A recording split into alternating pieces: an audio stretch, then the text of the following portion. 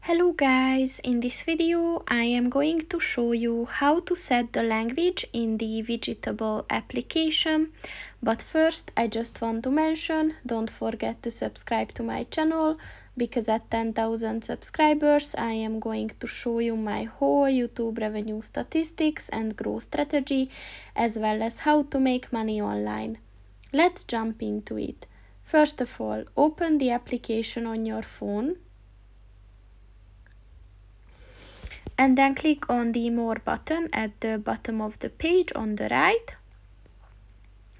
And at the More section, just scroll down and look for the Language button and click on that.